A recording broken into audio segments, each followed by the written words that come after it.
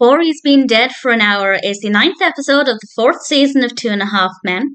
This is directed by Gary Halvorson. And as always, there will be spoilers from now as I go through the episode and share some thoughts. In general, it's a good episode. We have some really great performances, but it is very, very slow in places. It starts off at the movie theatre. Jake is asking for a lot of food.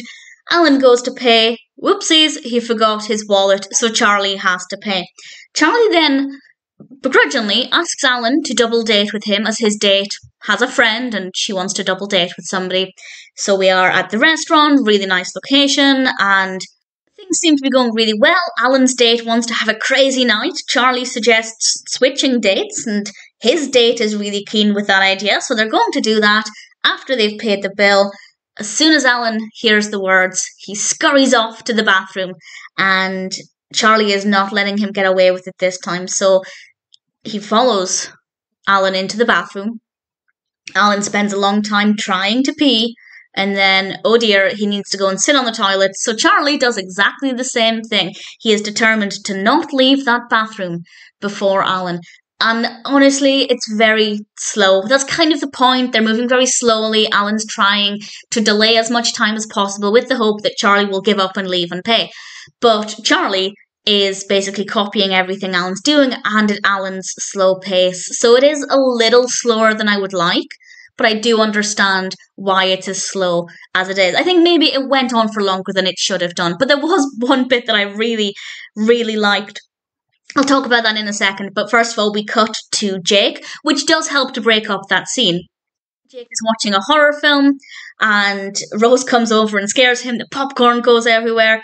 It's quite a nice scene. Also, Jake is home on his own, and I mentioned, I think in the previous discussion, that this season is really showing us that Jake is growing up in a lot of ways, with the things he's talking about, the things he's allowed to do, being home alone one of them. It's just interesting to see things they're doing with the character now that he's getting a little bit older. We're then back to the bathroom, and they start to talk about liquid soap, and then Alan just says, "How funny is Berta?" Which I have to admit took me by surprise. It was a very random thing to say.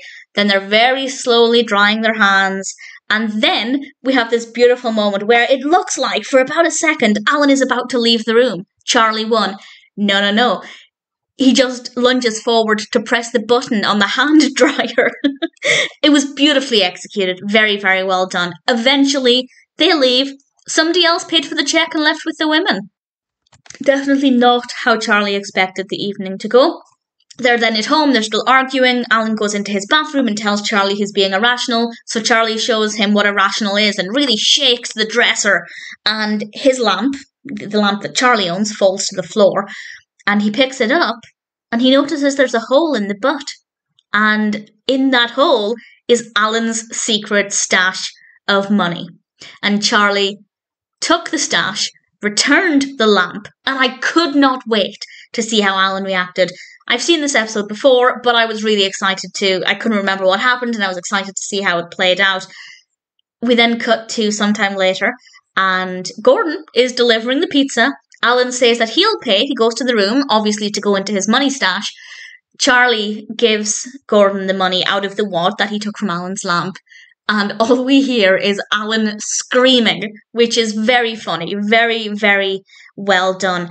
And what I didn't love, and we could have maybe lost some of the bathroom time to give us this time, I wish they'd played it out a little longer, with Alan wondering where the money is, trying to pretend he's not looking for a secret stash of $5,000, and I think they could have done a bit more with it, and they could have taken that time from the bathroom scene. So that's what I would have preferred, but what we got was pretty good, and Alan explains the money is for old Alan, because he doesn't know what his future holds. He's never had financial security, and he's putting it away whenever customers pay in cash, which is a little bit dodgy if he's not paying tax on that, but nevertheless, that's where this money has come from. And Charlie tells him to spend the money.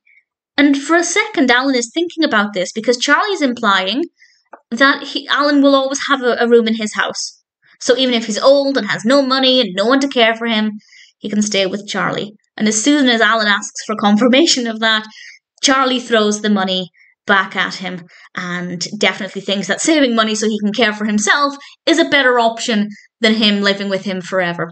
And then we end with old Alan working at the movie theatre with Charlie and a younger woman going to the movie theatre, and Alan wakes up from the dream. Not a bad way to end things. It's generally a good episode, but I do feel like the pacing isn't great. As I said, I understand why the bathroom scene is really slow, but I think we could have maybe shortened it. Not quickened up the pace, but just shortened it a little bit. And then, as I said, I would have liked to have seen Alan fretting a bit more about the missing money for just a couple of minutes longer. But that aside, I still think Corey's been dead for an hour is a decent episode of 2.5 Men.